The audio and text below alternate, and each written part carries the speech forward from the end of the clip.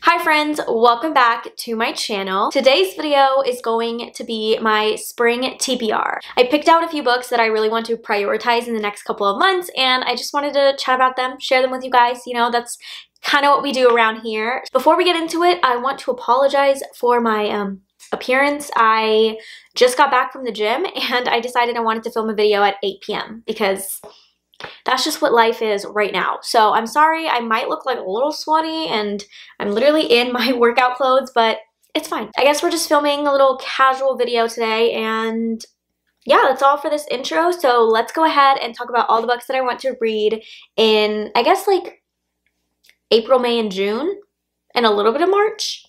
I don't really know what you guys qualify as like spring, but it technically starts in March, so I guess just for the next few months. The first book of my TBR is one that I will be getting to very soon because of realmathon, because it's blue, but that is The Witch Collector by Carissa Weeks. This is the first book in the Witch Walker series. I don't know if it's a duology. I do know there are 2 books out in this series, but I don't know if the second one is like the conclusion. I think it's called City of Ruins or something like that.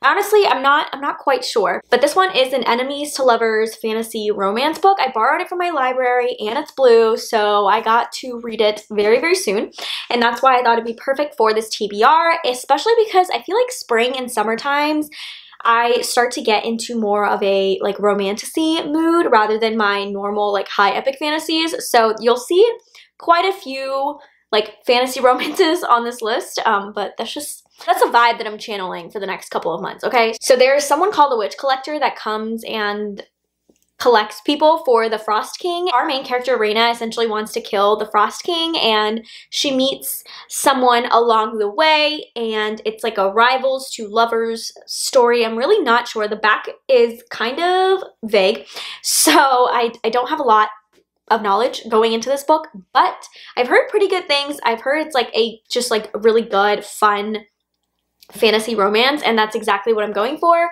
It's also very short, so we always love that. It's not an 800-page chunker, and I don't really know much else to say about this, but yeah, I want to read this book. Kind of going along the I don't know what this book is about, and also it has a blue cover. We have Crown of Bones by A.K. Wilder.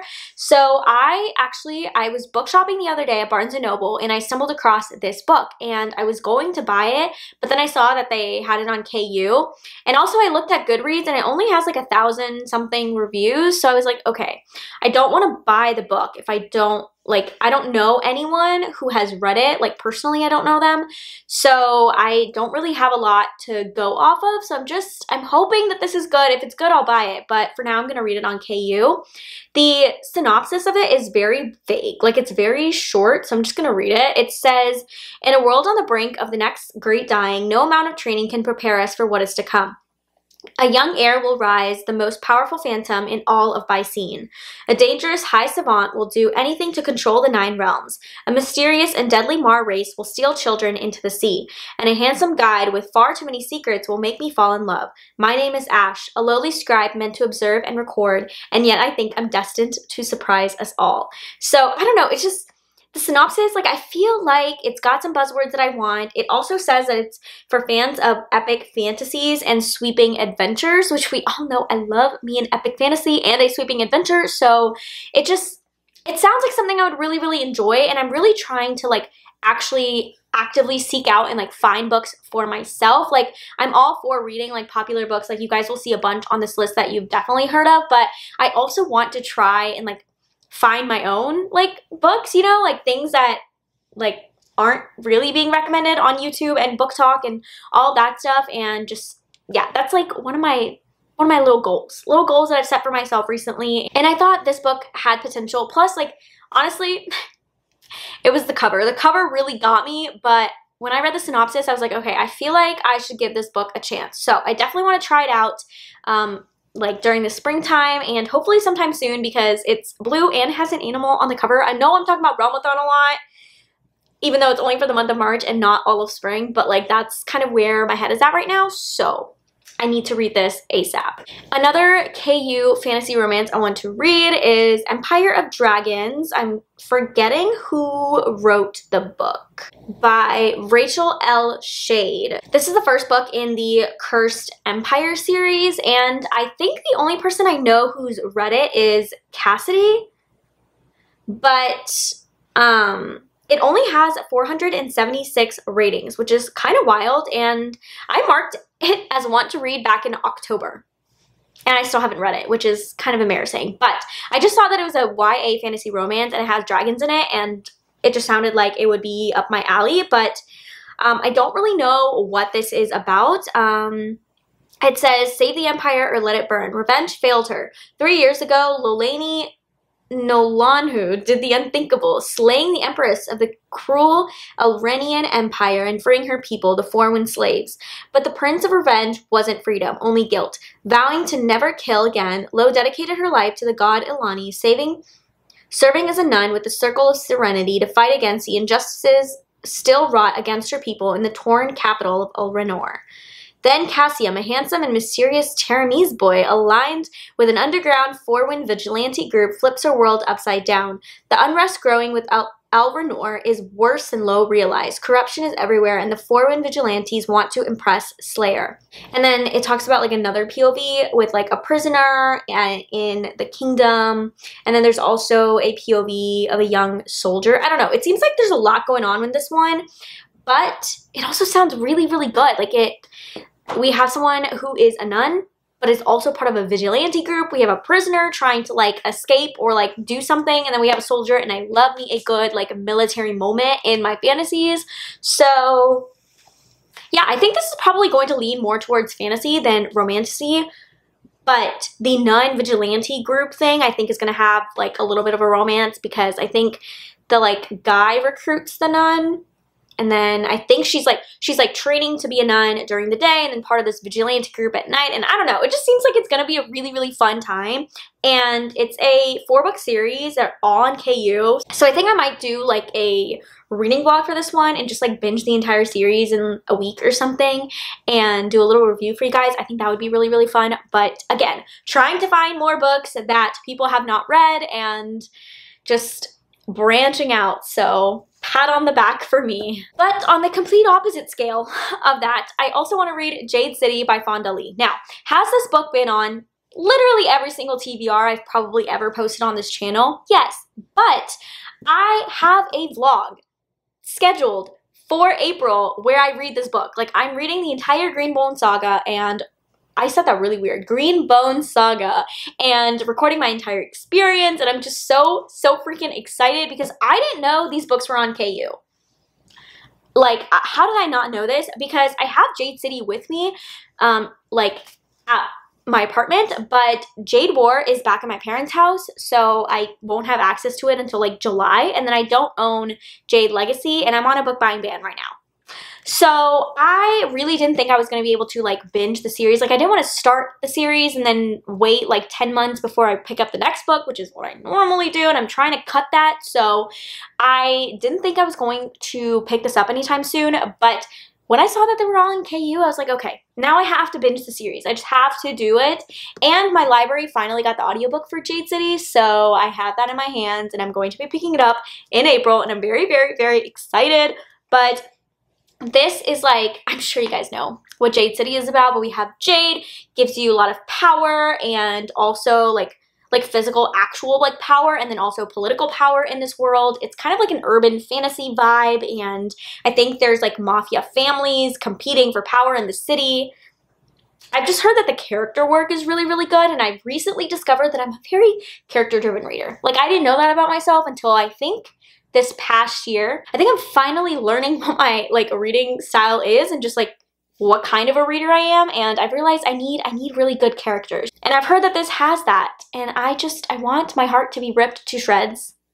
So I decided I would binge the series. Next, we have the conclusion to a very, very, very incredible fantasy series, and that is Wrath by John Gwynne. This is the 4th and final book in the Faithful and the Fallen quartet, and I've talked about Malice and Valor and Ruin on my channel so freaking much because they are so fantastic. Like, if you are looking for a high epic fantasy that has so many like classic tropes but does them so well, and it's not like John Gwynne is executing these tropes in a very like nuanced, unique way. Like, it's very tropey. Like, it's very, very like fantasy, classic fantasy tropes, like prophecies, chosen ones, all of this stuff, but it's so bingeable. Like, it's so much fun, but at the same time, it's like, it's not fun at all. Like, it's brutal, it's heartbreaking, it's just so, it's such a journey, it's such a ride, and watching some of these characters grow, like, literally grow. Like, we have a young boy in the first book, and we watch him literally grow up, but also grow in the sense of like their politics and their minds are growing, their emotions are evolving, and seeing their interactions with each other. It's so masterfully done. I have loved every single book in the series, and I've been putting off reading the conclusion since I finished Ruin a few months ago because I'm so scared. Like, I feel like this book is going to break my soul, especially like the ending of Ruin literally destroyed me. Like, I sat on the couch after finishing that book and just contemplated life because I didn't know what to do with myself, and I'm so scared that if the end of a book can do that, I don't even want to know what the end of the series is going to do for me. But it's on my list because I need to get to it. It's very, very chunky. It's very, very floppy, but it's a very chunky book. Like, I don't want to spoil myself. It's almost 700 pages, but the thing is, like, the font is relatively big, and I do have the audiobook. That gives me a little bit of hope. Oh, just a little bit.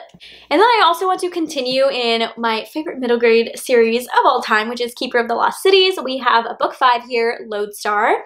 I might have to look up a summary of book 4 because it has been, I think, 2 years since I picked up book 4. You guys, when I say in my videos that I'm terrible at continuing series, like, it's no joke, you guys, okay? Like, 2 years? Are you kidding me? Like, what the heck? And these are like chunky middle grade books. Like, I'm not gonna go back and reread books 1 and 4 just to continue on because it's been so long. So I'm really, really hoping I can find like a good summary of book 4 online. If not, I might just jump into it and be confused and hopefully start to slowly not be confused by the end. I don't know. But the first one is about our main character, Sophie, who discovers that she's an elf and she gets whisked away into the elvish world. It has a school setting. It's so fun. The characters are like the best part of this. Like, the plot is incredible. Like, the mysteries and the underlying themes, the found family in this, just like, oh my gosh, I cannot stop gushing about this series. If you haven't read Keeper of the Lost Cities and you are even like remotely, like even a little bit interested in middle grade, you need to read this series. It's seriously so fantastic. And I know I'm not the only one hyping it up. I know this is a very, very popular middle grade series, but like for a reason, okay? Because it's so good, and Sophie and Fitz and just the whole gang have my heart, and and then there's some animal companions in here too. Well, not like fully companions, but like, if you know, you know, and I love her so much, and it's just, oh, it's so good. It's so freaking good. And then speaking of middle grade, we also have Hollowpox by Jessica Townsend. This is the 3rd book in the Nevermore series, and I think this is the last one that is out so far. Like, the 4th one comes out later this year, so I really want to get caught up on the series. I recently read Wondersmith and I really enjoyed it. I thought it was a solid sequel to the 1st book, but the 1st book is still my favorite, so I'm excited to see how this one pans out. Also, now that I'm looking at it, another plug to realmathon, but I could use this because half the cover is blue and it has an animal on it and it's a school setting. So I could get so many bonus prompts for this. Guys, I'm telling you, my mind is on realmathon 24/7 in the month of March, and I can't turn it off. But the first one, we are following our main character, Morrigan Crow. She is essentially like blamed for everything bad that happens in her town, and she's supposed to die on her 11th birthday, but then she doesn't, and she gets whisked away to this school setting, and lots of stuff goes down there. It's so much fun. And again, there's like found family vibes, but it's like less found family heavy than Keeper of the Lost Cities, because Morgan is really struggling with connecting with the people at her school, but it's still like so much fun. There's trials in the first one to like get to the school, and it's such a good time. And then the last book on this list is another one that you guys have seen plenty of times, and that is Empire of the Vampire by J. Kristoff. Now, I did start this book, okay? I started it on my Kindle, but I realized I really need the audiobook for this, and my audiobook loan it says I have like about 2 weeks. Like, I think I'm the second in line. So that's why I wanted to put it on this TBR, because I will 100% be getting to this book in the next couple of weeks. As soon as that audiobook loan comes in, I will be reading it on my Kindle and following along with the audio. I was just finding it hard to get into because it is such a chunky, like, intimidating book. I just think I need the audiobook to trudge along the story. But this one, we are following a world where, like, the sun has been gone for years, and so the vampires have essentially like taken over. And I've heard that it portrays vampires very brutally and in their like most like terrible states. It doesn't romanticize them at all. Like, I mean, I know we all love a little Edward Cullen and a little Stefan Salvatore moment, but I also want to see like the brutal, like the real true vampire lore that I feel like has just evolved into like hot, sexy boyfriends, you know? Like, I want to see the scary, like, brutal vampires, and I think that's what this book portrays them as, and I'm very excited for it. So there you have it. Those are all of the books that I want to read in the next couple of months. If you made it to the end of this video and you want to say hi, you can leave me any kind of like spring emoji, and also let me know what's a book that is on your spring TBR. But with that, I hope you guys enjoyed this video, and I will see you guys in another one very soon. Bye!